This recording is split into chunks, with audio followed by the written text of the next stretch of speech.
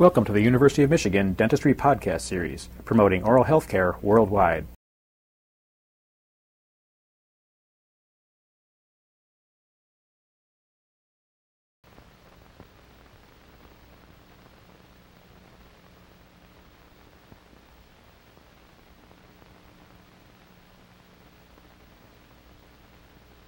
A Disto-Buccal free gingival graft procedure will be demonstrated for this 72-year-old patient. The hygienic phase of his periodontal treatment has been completed more than a month ago. The disto-buccal aspect of the last mandibular molar is often a difficult area to treat periodontally due to the lack of attached gingiva. The buccal mucosa joins the marginal gingiva of the mandibular third molar. A free gingival graft will be used to create at least a narrow strip of attached gingiva. The radiograph indicates a slight bone loss at the mesial aspect of the tip molar. However, superimposition of the external oblique ridge prevents a more precise evaluation. There is a 4 millimeter pocket at the mesial surface and a 3 to 4 millimeter crevice depth on the buccal aspect. There is a pad of soft tissue in the retromolar area and a 4 to 5 millimeter pseudo-pocket due to the hyperplastic distolingual tissue. The tip of the periodontal probe indicates the location of the incisions for the distal wedge surgery.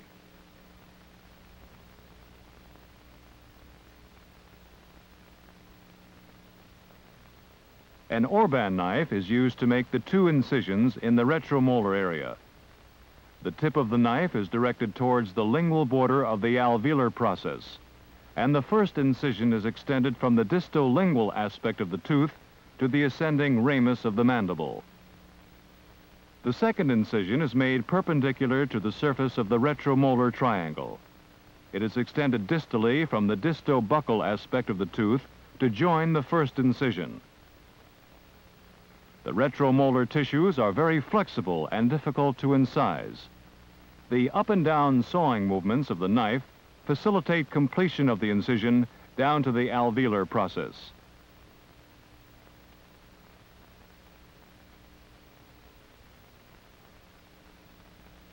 A hemostat is used to grasp the distal wedge of the retromolar tissue, which is dissected loose from the periosteum with an Orig knife. The disto-buccal color of hyperplastic-free gingival tissue is excised with a barred Parker number 12B blade.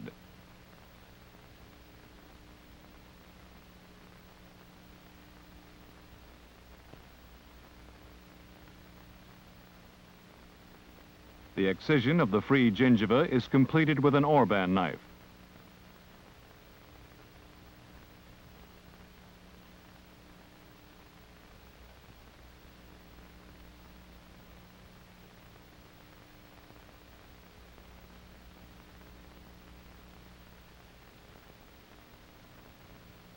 The Orig knife is also used to dissect the mucosal soft tissues away from the periosteum over the alveolar process.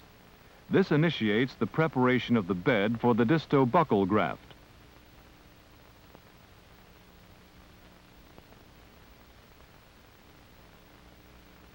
A vertical incision at the mesio-buccal will allow the buccal mucosa to be moved away from the tooth in order to provide space later for the free gingival graft. The buccal surface of the tooth is planed with a curette.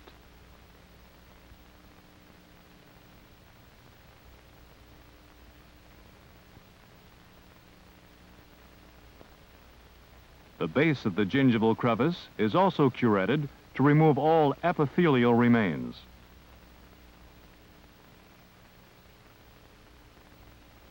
A piece of tin foil has been shaped to form a pattern for the graft.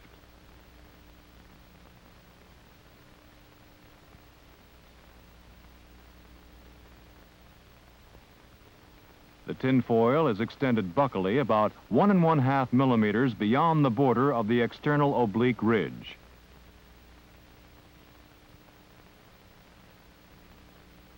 This tinfoil pattern is placed on the edentulous palate in an area with a minimal amount of fat and glandular tissues.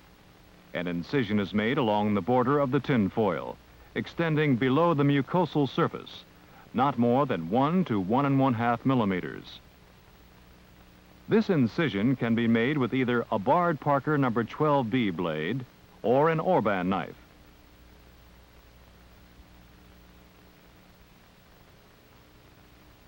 The graft is dissected free from the underlying connective tissue using a barred Parker No. 12B blade. The graft should be about 1 to 1½ millimeters thick.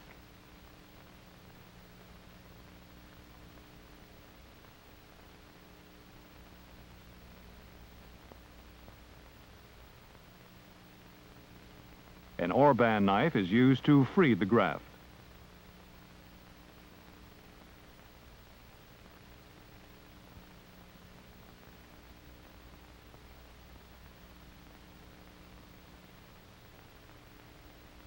The graft is placed on a piece of gauze, which has been moistened with sterile saline solution.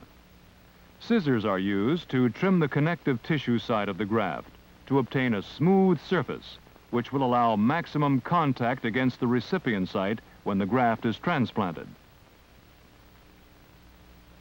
This trimming will also remove glandular elements and fat components, which may have been included in the graft inadvertently.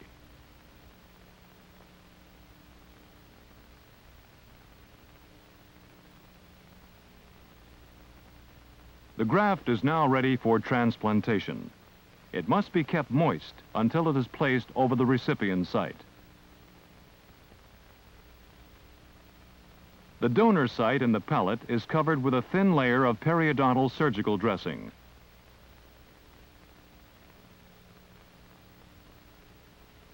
This dressing is covered with a piece of plastic foil to prevent the dressing from sticking to the denture. The graft bed has been prepared by dissecting the buccal mucosa free from the periosteum over the alveolar process as far buccally as the external oblique ridge. This is the maximum extent buccally that one can hope to establish attached gingiva. The graft fits well to the recipient site. Pulling on the buccal mucosa does not induce movement of the graft. The graft may be extended slightly beyond the external oblique ridge, since there will always be some shrinkage of the graft. The graft is again placed on a moist gauze, while an Ethiflex suture is passed through the distal end to facilitate suturing in the mouth.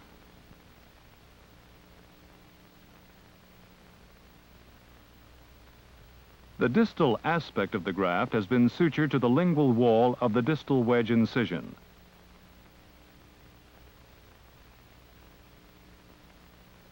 The suture needle is carefully placed to the mesial border of the graft.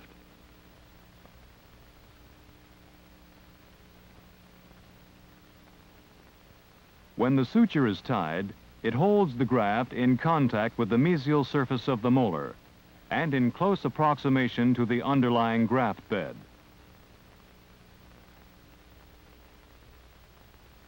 Because there was a lack of attached gingiva at the mesial aspect of the molar, the graft was extended mesially to create an area of attached gingiva, which will be contacted by a fixed partial denture pontic.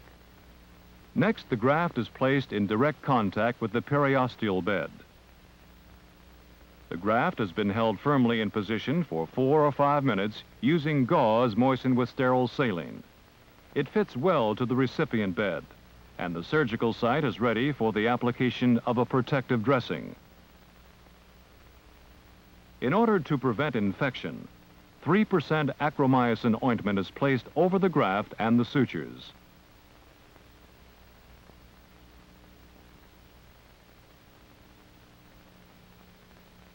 A piece of tinfoil has been cut and shaped to surround the tooth like a collar. This will cover and protect the area of surgery. A strip of periodontal surgical dressing is applied over the tinfoil. This dressing holds the graft in close adaptation to the graft bed. The dressing is removed after 1 week. Although the external surface appears to be necrotic, the undersurface has healed to the underlying tissues. A new periodontal dressing is applied following debridement of the area. It is left in place for another week. 6 weeks post-operatively, we can see the narrow band of attached gingiva on the buccal aspect and an adequate zone of attached gingiva disto-buccally. This view shows the zone of attached gingiva, which has been created at the distal aspect. The disto-buccal-free gingival graft technique has served its purpose of creating attached gingiva adjacent to this third molar. The prognosis of this tooth as a fixed partial denture abutment has been greatly improved. You've been listening to a presentation from the University of Michigan School of Dentistry, which is dedicated to supporting open learning and open educational resources. This recording is licensed under the Creative Commons. It may be reused and redistributed for nonprofit use. Please attribute materials to the University of Michigan School of Dentistry and redistribute under this same license. For more information on how this and other University of Michigan School of Dentistry recordings may be used, visit www.dent.umich.edu/license.